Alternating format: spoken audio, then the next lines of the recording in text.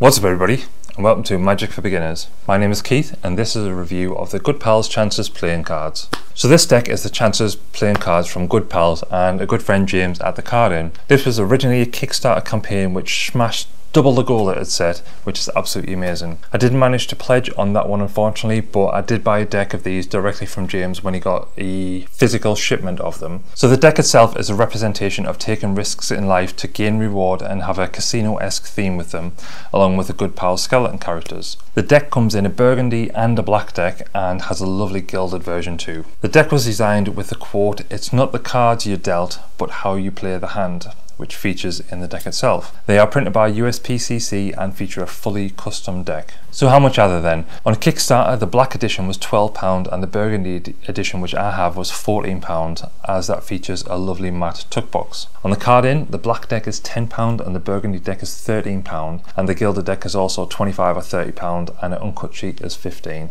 So let's take a look at the tuck case, and as this is the burgundy edition, this has the matte tuck case which feels really nice. It's like a thicker style card finish and feels good in the hands. Around the box there's a dash design to frame the sides and designs on each side, and also plays a part in the back design too. The front has the Good Pals Chances playing cards text, along with a skeleton hand holding some cards popping up through a crown with poker chips in it. The top just features that dotted design, and the bottom ad copy has the card in logo along with the ad copy text. The Chances first edition by Good Pals, released in 2022, designed by 47 Kills and manufactured by USPCC. The sides have Chances playing cards with some crowns on, that's on one side, and Good Pals playing card company on the other side with some skulls. The tuck flaps have the skull logos on there too, and the back of the tuck case is the back of the card design too, which we're going to look at just now. So the backs of the cards have the casino theme all over it, and it's featuring some 777 slot machines,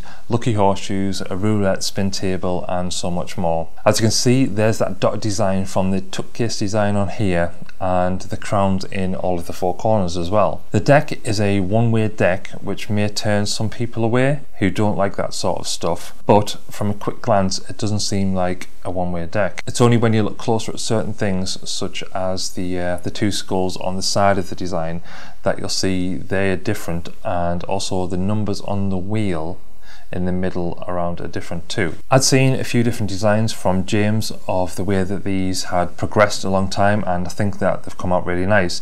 I do prefer a two-way design and a little less busy back design, but that's a personal preference and doesn't take anything away from these cards at all. So let's talk about additional cards now and what you get with the deck. So you're getting two identical jokers included with the deck, which feature that quote that I talked about earlier, and features the same design from the front of the tuck case with the hand and the crown. You get a Good Pals Hotel and Casino advert card, which is a really nice touch, I've got to say.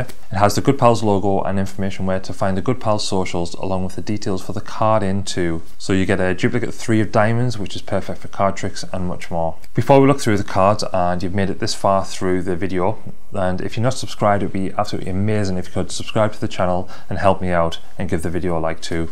It's much appreciated, and if you leave a comment on the video too with your thoughts on the deck and what you think, what you like, what you don't like, if you got the deck, if you're going to get it. So now as we look through the deck, you'll see that there's no standard faces here at all.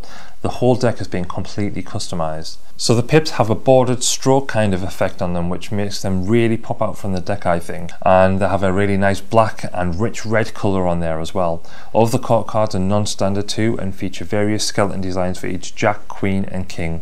All of them seem to have money popping out from them as well, so they're like some sort of kind of high rollers, and the Queen of Spades seems to be holding a playing card with a spade on it as well, which you could use for an Ace of Spades reveal maybe. All of the court cards have their retrospective suits on their clothing too, which makes it easy for them to stand out and see which suit they are.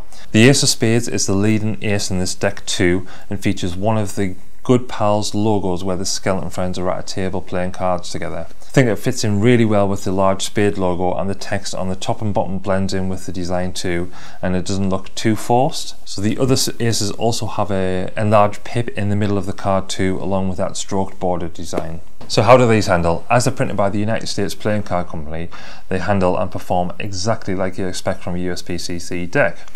They dribble nicely, spring nicely, and can handle any slides and shuffles that you throw at them, including a lovely Pharaoh shuffle.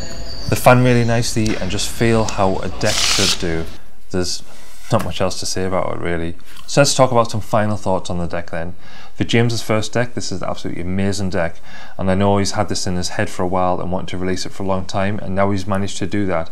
I can see that he's going to be doing many more of these, getting all those ideas that he's got together, putting them on paper and getting the deck produced and released. Helps of course when you run a playing card shop like he is, so you can promote the hell out of the deck and sell it on your existing website and promote it on your socials.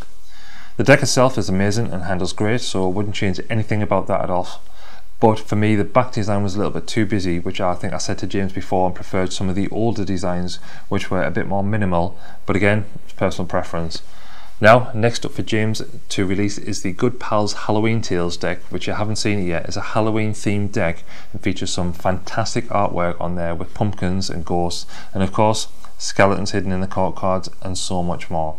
So James, if you're watching this and want to drop a deck this way once you have them for me to review, love to feature them on the channel to showcase it. I know further down the line I'll eventually get one, but getting it shown before it's released would be absolutely awesome. So yeah, that's about it from me on this deck. If you've got this far, leave a comment to let me know what you make of the deck, and please check out the Card Inn, which is the website for all of your playing card needs and other things such as card vials and so much more. Until next time, see ya.